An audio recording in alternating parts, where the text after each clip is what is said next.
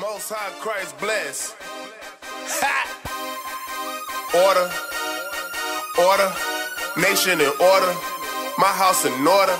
Who those prophets on the corner? What's that about? They say the Bible just for me, I gotta check it out. You scoffers ain't ready for me, I'm finna bring it out. My house is in order, my people, I can teach them now.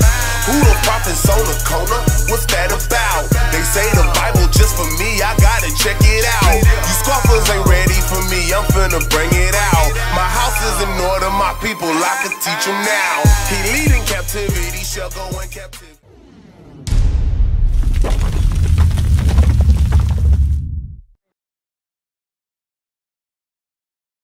Go ahead, go ahead. Hey, what's your name again? Kevin. Kevin. And what's your wife's name, if you don't mind me asking? Isabella. So y'all already know who y'all are in the Bible. That's a beautiful thing.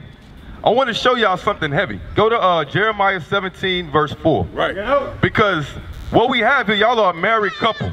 And that's the inspiration to our community, because a lot of our people, they don't believe in marriage. Right. They believe that once I get my rocks off with an individual, I'm able to move forward and find me whoever I want to be able to find with to lay with. Right. But it's a beautiful thing that y'all are in marriage. And what I want to do is I want to exhort y'all, and then also too, I see that y'all have the Bible, y'all trying to include that within y'all life. Right. That's a beautiful thing. And I want to make sure. That's the foundation. That's right. Of life. And I want to make sure as y'all understand that Bible, y'all understand it with the correct mind frame. Right. And I want to educate, I want to show the sister something that we was making reference right there. Reiterate. You're right, you in the spirit. Watch this, read this. Matter of fact, y'all might do me a favor, just step a little close over here. Just a little close over here. We your brothers, so trust me, there ain't nothing else going on outside of edification. I kind of feel, I mean, we talking to them, man. I'm in the body. We talking to you too, bro. Right. So hey, everybody needs this word. Even now, the scripture says this Bible is a two-edged sword. Right. As the edification comes out, not only am I edifying you, but also to edify myself. Right. Because I want to talk about marriage. And as I talk about marriage, guess what? I'm going to be talking about the things that even myself, I need to make sure I'm rehearsing in this walk. Right. Watch this, read.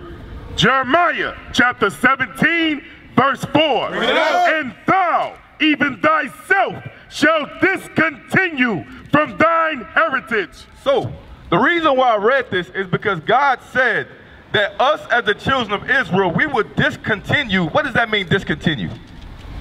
Right, no more. We would stop. We would discontinue from our heritage. Read. That I gave thee. So, what I want to ask you is, what's the heritage that God gave to the 12 tribes of Israel, and only them? What's the heritage he gave to them? Kevin? The heritage. Sis, you know the heritage? No. Okay, awesome. So, we're about to show you in the scriptures what the heritage is, and it's very important because the Lord said we discontinue from it.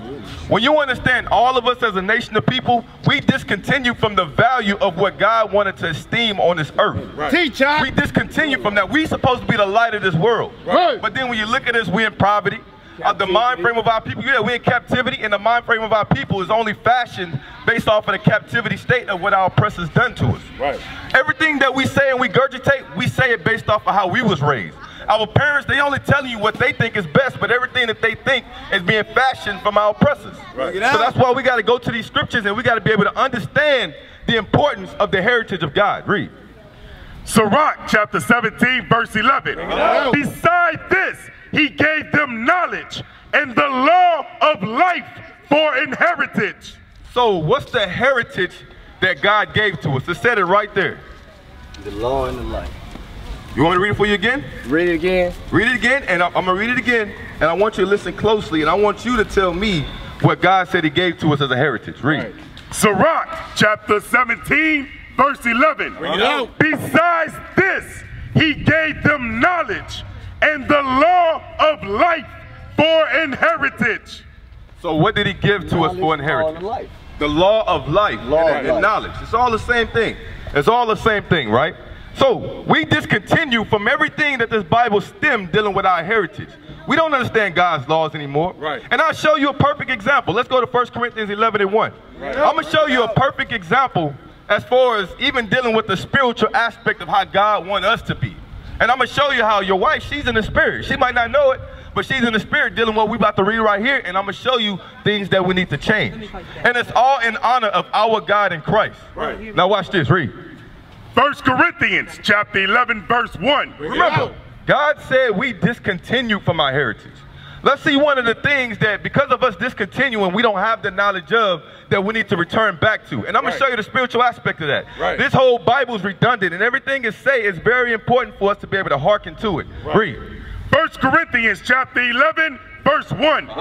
Be ye followers of me, even as I also am of Christ. So first and foremost, you have Paul right here speaking to the church in Corinthians. And he's saying as he follows Christ, the men and the women and men that he's given the understanding to, they need to make sure they're following him. Because the examples that he's doing is based off of the Christ teaching. So when you're doing the teachings based off of that, you're following Christ's example as well. So be ye follower of me, even as I am of Christ. Read. Verse 2. Now I praise you, brethren, that ye remember me in all things. So Paul is saying he praised you that you remember him in all things, because Paul laid down the foundation for the churches. Read. And keep the ordinance as I delivered them to you. So he said keep the ordinances as I delivered them to you. Right now you're about to get an ordinance that he's going to deliver to the church of Corinth. Read. 1 Corinthians chapter 11, verse 3. But I will have you know that the head of every man is Christ. So he's saying in a spiritual aspect, the head of every man is Christ. So what does that mean for you? Who is your head? Because why? You're the man. So your head is Christ. What does that mean?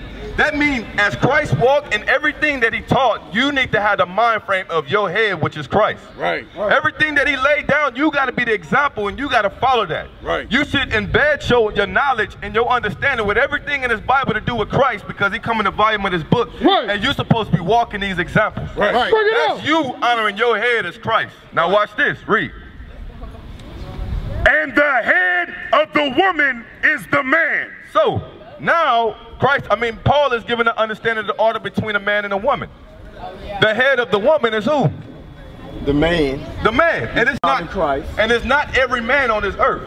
That's right. Just like, say for instance, your head is not me, your head is not him, your head is not any of us men here, your head is your husband. He's supposed to be the provider for you as far as taking care of the household and feeding your spirit with wisdom and understanding. This should be who you should go to for knowledge. But then guess what? That's a big role for you.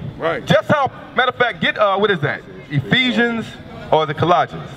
Ephesians. How Christ dealt with the church. 5. Let's get Ephesians, yeah, that's right. Ephesians 5:22, I think it is. Watch this. I'm going to show you how you're supposed to be dealing with your wife. Just the way Christ dealt with the church is symbolic for how you're supposed to be dealing with your wife. You can't just, you're supposed to love her. Love the church. But then guess what? You're going to see that Christ didn't deal with the church but one particular way. And you're about to see that now. Read. Ephesians chapter 5, verse 25. Husbands, love your wives, even as Christ also loved the church. So the way you're supposed to love your wife is the same exact way how Christ loved the church. And when you understand as Christ walked through this earth, guess what? He did nothing but healing people, giving people a better understanding on these scriptures, and explaining them about how to forgive, so forth and so on, and nourishing the church. That way they can be appropriate for how to serve the Lord correctly. Read. Ephesians chapter 5, verse 25. Husbands, love your wives, even as Christ also loved the church. And did what? And gave himself for it. So you have to love your wife so much that you have to make sacrifices to where making sure your wife and your whole household is taken care of. Even if it comes to the point to where you have to lose your life, that's how much you got to love your wife. And you can't have that emotional feeling towards any other woman on this earth, because this is the portion that God gave to you. Read. Verse 26. That he might sanctify it. So Christ, he sanctified the church. Read. That he might sanctify and cleanse it. With the washing of the water by the word. So what does that mean? He made sure that as he taught the church, he cleansed their mind of all the filth of the world to make sure they understand the proper roles and how to be able to navigate in this Bible. So guess what? But that starts with you. Go back to 1 Corinthians 11:3, and then we're going to go to 2 Ezra chapter 14. Read. 1 Corinthians chapter 11, verse 3. Because I'm going to tell you something, bro. The Lord has a huge role for you. Right. He didn't give you this knowledge just to be in your home reading it. He didn't give you this knowledge just to go out and talk to people about it. Right. But he gave you this knowledge for you to be able to be a light by your actions that others may see you, and then that's when they want to glorify God by doing exactly what you do. Bring it up. That's being you a follower of Paul, just like how Paul followed Christ. Read. 1 Corinthians chapter 11, verse 3. Bring it out. But I will have you know that the head of every man is Christ, and the head of the woman is the man, and the head of Christ is God. So when you understand Christ, he himself, when a young man came up to him and said, how can I get the kingdom of heaven? He said, good master, how can I get the kingdom? And what Christ said is, hey, there's only one good, that's God, that's not me. Right. So he gave all glory and honor to God. Right. Why? Because he knew that only through God he was able to do the miracles that he was able to do. Right. So the reason why he was born with the Holy Ghost is because God allowed that to happen. Right. Right. That's why Christ always gave glory to God, and that's his reverence, that's his head. Right. So as Christ learns everything and do everything of the will of his Father, same way how the man is supposed to do everything in the will of Christ. That's right. And the same way how the woman is supposed to do everything in the will of her head, which is you. Right. You understand what I'm saying? And everything you teach your wife, she's going to make sure to teach her kids. Right. So then guess what? Your kids are going to have your mind frame because your Right. wife is teaching your mind That's to your right. children. On one accord. That's exactly how God designed everything. That's what a nation is about. Right. That's the reason why our people don't have the appropriate nation they're supposed to have, because they don't under the simplicity of marriage and order in the household. That's right. Keep going. 1 Corinthians chapter 11, verse 4. Bring it out. Every man praying or prophesying, having his head covered, dishonoreth his head. So Kevin, this is where our mind frame are going to start to have to change. And it's going to show forth in our actions that we're changing our mind frame based off of these scriptures. You understand what I'm saying? So I want you to listen to this scripture closely, and I want you to tell me, what do you think you're doing wrong based off of the scripture that we're reading? All right? Read it again. 1 Corinthians chapter 11, verse 4. And we're gonna read it all the way through, because we're gonna show you what your wife is doing right and then what you need to fix. Read it again. Call it out again. Hey, brothers, I want y'all to know something. We are here to be able to show our people who they are according to the Bible, because for so long we've been lost to our heritage. Right. And we must return back to it. God is looking for men that's willing to stand up for his nation. Right. So if you want to stand up for your nation, this is the place to be. Bring it up. Read. 1 Corinthians chapter 11, verse 4. Bring it out. Verse 5, excuse me. No, I'm sorry. Verse 4. Every man praying or prophesying. So the scripture says every man praying or prophesying. What does it mean to prophesy? That means you're teaching this Bible, or you hear this Bible as it's being taught to you. Right. Prophesying. Every man praying or prophesying. Read. Having his head covered. Having his head covered. Read. Dishonoreth his head. He dishonor his head, which is the head of the men is Christ. Right. So, Kevin, what are you doing wrong as I just read that Hat or scripture? veil dishonoring your head. So, what's happening with you right now? I got a hat on. That's exactly right. So then, as a form of repentance, in order to be able to follow the scriptures as it is written, what would you do at this moment? If I'm praying or prophesying, I Correct. can't have a hat on. That's right. Let's get this brother a hand clap. So, you put it back on. Because guess what we're doing right now? Yeah, you're right. There you go. You're right. That's the form of changing. Yeah, you're right. And I don't want this to happen just when we're here. Anytime you're reading this Bible, matter of fact, get Revelations 1 and 3. Bring it out. Anytime you hear this Bible, you as the male of the household, you got to make sure that every man in your house got their head uncovered. Just like when we go into the courtroom, the so-called white man, they want us to humble ourselves to them. And how do they do that? Yeah. All rise and take your hats off. Right. You see what I'm saying? But they got that from this Bible, That's how right. God wants the men to operate. Right. So you as a man in your household, make sure as you're reading these scriptures that you take all hats off. Right. But then guess what? For the woman, we're going to go back and read it on how they supposed to fulfill their role, which your wife is already doing. Right. Read. Revelations chapter 1, verse 3. Bring it out. Go ahead. Blessed is he that readeth, and they that hear the words of this prophecy, and keep those things which are written therein. So that's why the scripture says, blessed is he that readeth in those that hear the words of this prophecy.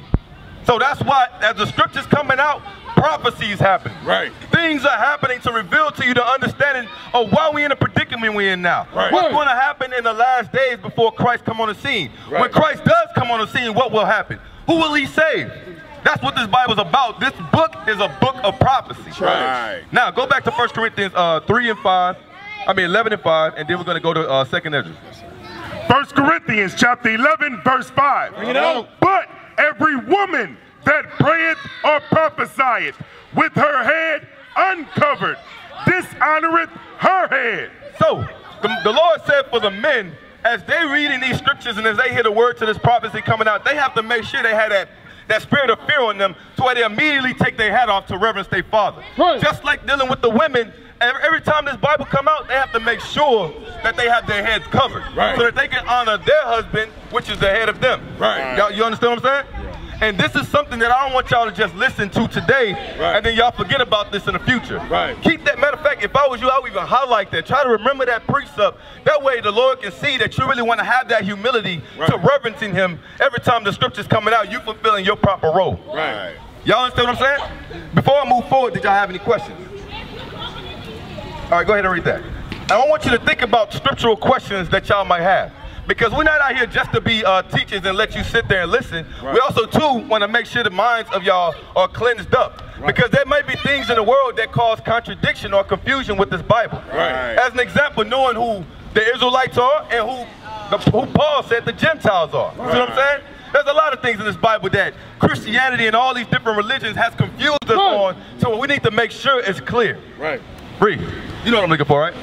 2nd Ezra, chapter 14, verse 13. Bring it out. Now therefore, set thine house in order. So Kevin, I want you to understand something. This specific precept is dealing directly with you right now. Right. So listen closely to what it's saying again. Read it again. 2nd Ezra, chapter 14, verse 13. Now therefore, set thine house in order. So God is commanding you to be able to set your household in order. And how do you do that? You do that based off of the wisdom of these scriptures. Right. Making sure that you're doing a job of being a proper leader in your household, feeding your spirit with wisdom so that you can be able to translate that to your wife. Right. So that she can be able to translate that to her children, to your children. You understand what I'm saying? So I encourage you, make sure you're applying what this scripture is saying. All scriptures that I'm reading, make sure you're really taking heed to it because it's for your life and for your household life. Read.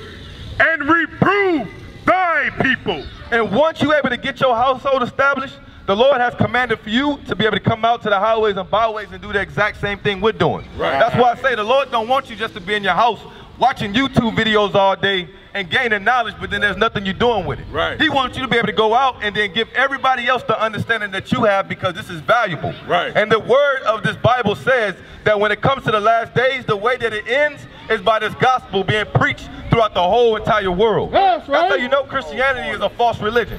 Because Christianity is all over the place. Bring it but out. yet the end is not here yet. Right. So that scripture isn't being fulfilled through that religion. Right. It's because our people do not know who they are. You understand what I'm saying? Matter of fact, keep going, keep going, keep going. 2nd Ezra, chapter 14, verse 13. Now therefore, set thine house in order, and reprove thy people. Comfort such of them as be in trouble. And how do you know that this Bible is written to the black man?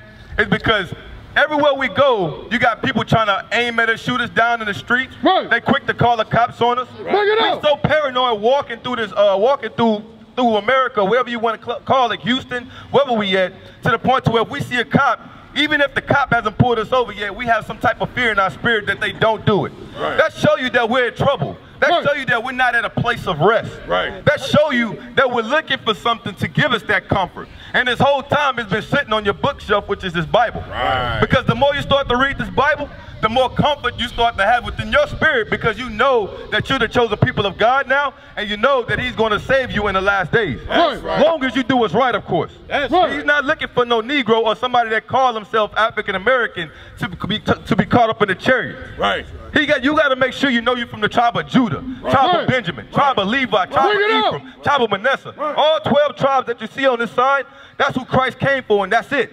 Right. Nobody else. Say it again. That's right. Now read it. Keep going. And now renounce corruption. Verse 14. Let go from the mortal thoughts. When the scripture says let go from the mortal thoughts, that goes into any sense of worry that's in your mind frame that prohibits you from doing what the commandments say do. Right. What about my family? Or what about going to work? I got to dress like this at my job?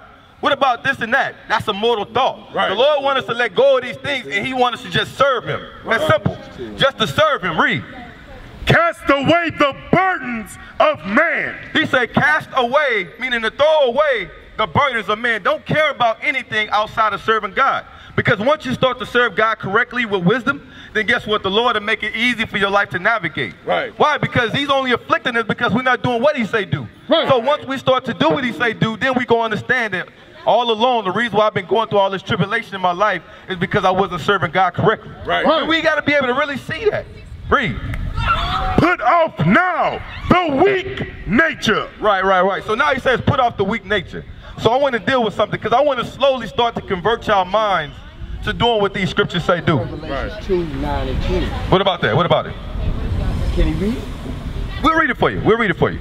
But then we're going to go right back to my topic, all right? Go ahead and read that. Revelations 2 and 9. Because I like that scripture. That's a good scripture. Yeah, it is. That's a good scripture. Watch this. Is any reason why you want us to read it? You was just elaborating on the worry. Okay, I see what you're saying. I see what you're saying. Let's read it real quick. Revelations chapter 2, verse 9. I know thy works and tribulation. So you're right. The Most High God, he knows our work. He knows how we try to wake up in the morning and provide for our family. And he knows the tribulation as far as we don't know if we might get fired from our job. How we going to get the next paycheck to come in to be able to take care of the bills and make sure we got sufficient food. Right. He knows the tribulation that we're at. Read. And poverty. In the poverty, us being in a poor state, because this world don't want to have nothing to do with us.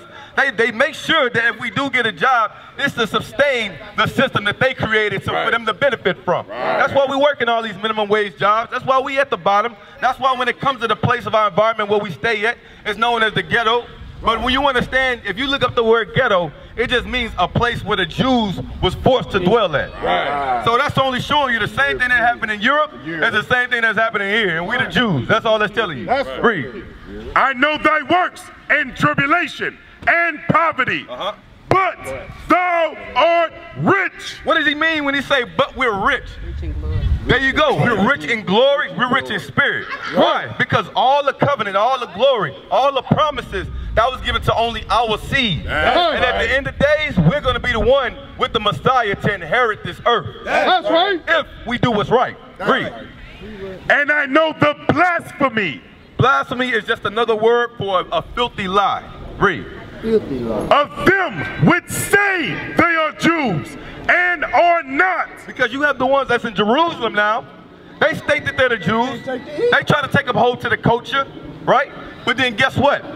Everything that they're doing is a filthy lie because they're not the real Jews. They stole our heritage. They stole our culture. That's why they can't do it right. Bring it out. Second most skin cancer rate There you go. in the world. And you in the spirit with that. Australia Right. is number one. You in the spirit with that because I was going to bring that They out. don't belong there. There you go. Right. You got it. You got it. You in the spirit. He missed 10. Let's keep going. And I know the blasphemy of them which say they are Jews and are not, but are the synagogue of Satan. Now, I want to show you something. Yes. How do we know that we're the Jews and they're not? How do I know? Right. Matthew 10 and 5. You quoted that earlier. I think we read that earlier for you. You read that earlier. Did he? But I'm going to show you something. I'm going to show you how we know that we're the Jews and they're not. Bring it out. Get, what is this? 2 Ezra 3 and 33, I think it is, right? 2 Ezra chapter 3, verse 36. That's cool, that's cool. Thou shalt find that Israel by name. Thou shalt find what? Thou shalt find that Israel by name, hath kept thy precepts, That's it. but not the heathen. So, the scripture says, you have found that Israel by name have kept thy precepts. Right. Now, this is how you prove the difference between us and the heathen. The heathen, they won't believe nothing this Bible say do. Right. And I'll give you an example. Let's get Numbers 15 and 38. Bring it out. And then we'll get Deuteronomy 22 and 5. Right. I'm going to show you how by name the children of Israel have hearkened and kept the commandments of God, but the heathen won't. Right. Read. Numbers chapter 15, verse 38. Speak unto the children of Israel. Because remember, Ezra said by name, the children of Israel. What Israel mean is someone who has power with God. Right. A prince or a princess that has power with God. And the way we have power with God is by keeping the commandment. That's right. So watch one of the ways we can obtain the power of God by keeping this commandment. Numbers 15:38, read. Speak unto the children of Israel and bid them that they make them fringes in the borders of their garments. So, Kevin, do you know what fringes is? No. So I want you to look at all these brothers' shirts. Oh, okay. At the bottom of it, those are what you call fringes. Right. So remember, the scripture says, speak unto the children of Israel, only them. Speak unto them and bid them, meaning make them wear fringes in the borders of all their garments. Is that something that you have established in your household? Is that something you think you need to get established in your household? I mean, yeah, I want to get away from the vanity. You know, the fashionism. Right. But things like that. So, to hearken to this, is that something that you're able to do? That's what I'm asking. Oh, yeah, that'll save me some money. So check this out. I understand why you say that. That's wisdom. Right. But check this out. He says, speak unto the children of Israel and bid them that they make fringes. How long? Read. Fringes in the borders of their garments throughout their generations. So, as we come back to the heritage of this Bible and who we are, you got to make sure that on all your shirts, it's going to be one slow process at a time, but you want to start to put fringes with a border of blue on all your shirts. Right. And for your daughters, if you got daughters, put them on all their dresses. Yeah, and we're going to get to their dresses in a minute. Long on my car. Yeah, they don't have to be so long. It's up to you. You can have them like that if you want to. We call them Pharisee fringes. That's what we call them. But watch this. Keep going. And that they put upon the fringe of the borders a ribbon of blue. So when you look at all these fringes, he got a ribbon of blue and he got fringes around it, right? Or he got fringes with a ribbon of blue around it. Fringes with a ribbon of blue around it. The fringes on the outside. I mean, the border of blue is on the outside, above the fringes, right? Read. Verse 39. And it shall be unto you for a fringe. And these fringes shall be unto us for a fringe that what? That ye may look upon it and remember all the commandments of the Lord and do them. So the reason why these fringes are supposed to be on our shirts is because throughout this world, we're going to be tempted by the different fashions of this world. What do I mean by that? Smoking cigarettes, smoking weed. As you go through, as soon as you leave from outside your house, you're probably going to have somebody on the stairs smoking a cigarette. And then if that's something that you might have a problem with, the Lord forbade us not to do it, and you might be tempted to want to do it. But you having fringes on your shirt, guess what? You're going to look down and you're going to say to yourself, damn, I remember, I got to keep the commandments of God. I'm an Israelite. Right. You see what I'm saying? That's the importance of these fringes. Right. It's to keep you in line with following commandments as it is written. Right. Whenever you have these fringes on, it's a reminder to fear God and no one else. Right? So this is one of the things to separate us from those fake Jews over there. Because they don't have fringes that go all the way around their borders. Right. They have what you known as tassels. Right. And they misunderstand the scriptures because they put on the four corners, and the four corners is actually making reference to all around, but they just got tassels going down to the left front, the back front, the right front and the right back. You see what I'm saying? They just got little strings going down the corners, but really it's supposed to be all the way around. Right. That's the understanding behind that scripture. And this is something that if y'all not doing it, y'all want to try to make haste to do these things. This is to be able to show, after us being in captivity for so long and understanding now what we've done wrong with God, we got to try our best to strive to do what's right with God and get back on his good side. Right. Now they will see the treatment of God. We are not black men, we are Israelites. That's right.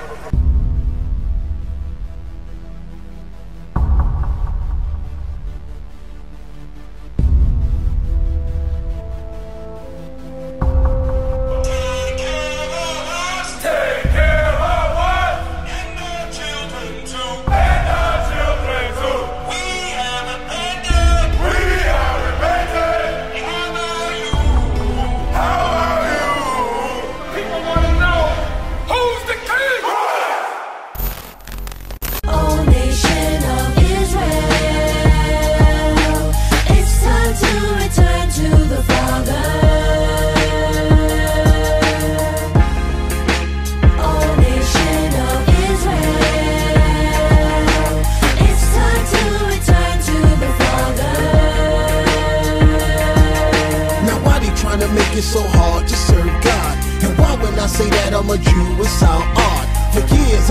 walking around saying that I'm a black man. I ain't saying that no more, it sounds wrong, man. This is Bishop Nathaniel of Israel United in Christ. Please subscribe to our YouTube channels. Stay up to date with our latest events, music, and classroom lessons.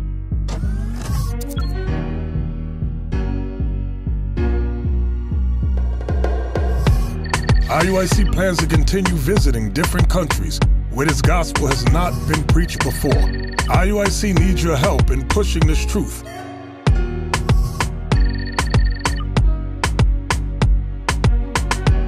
So join us. Subscribe to our Instagram, Facebook, Twitter, and podcasts, and stay up to date with us.